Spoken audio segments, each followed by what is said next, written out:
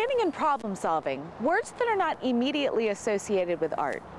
But sculptures like this just didn't happen overnight. There's a lot of creativity and teamwork that goes into it. In order to get a grasp of the full process, we traveled to MGA Sculpture Studio in St. Pete. Commissioned by the West Shore Alliance in the city of Tampa, Catherine Woods was tasked with creating a gateway to the West Shore neighborhood. By meeting with key members of the neighborhood, Catherine was able to reflect the true vibe of the area in her art. With West Shore, after talking to the stakeholders, it became apparent that it's a destination. If you stand on the corner where the artwork is, I mean, traffic just zooms by there nonstop. People are going to restaurants, or they're going shopping, they're coming from the airport. So there's just a lot of activity in the area, and I wanted to design a piece that reflected that. Incorporating her signature glass aesthetic with images she photographed from the neighborhood, Catherine developed KINETIC Ring.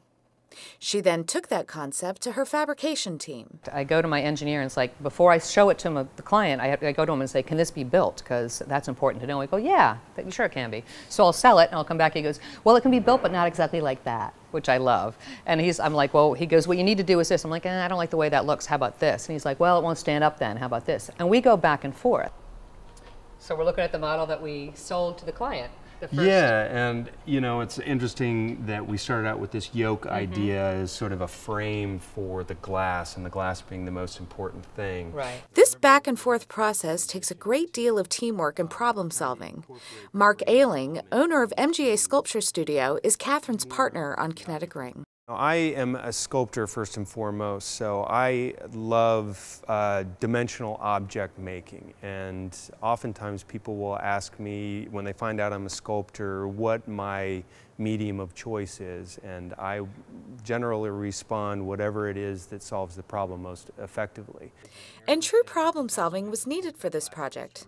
Catherine and Mark went through 8 redesigns in order for the sculpture to be structurally sound while maintaining Catherine's original vision. If you look at the original model that I showed for KINETIC Ring and what it turned into, it changed quite a bit for engineering reasons. The feeling of the piece, the idea and concept behind the piece stayed the same. It was just the structure changed a little bit, and I actually think it got better. Bonnie Lowe, who works next door to the sculpture, enjoys it every day.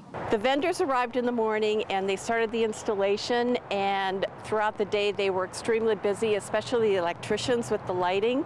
When I left to go home at 4:30 at night, there was only the framework installed, and when I came in to work the next morning, the glasswork had been installed, and it was just beautiful. I think definitely something like this enhances the West Shore District. A balance of science, engineering, creativity, and craftsmanship were applied to reach the final frame of KINETIC Ring. Believe it or not, most of the work on the structure was done by hand.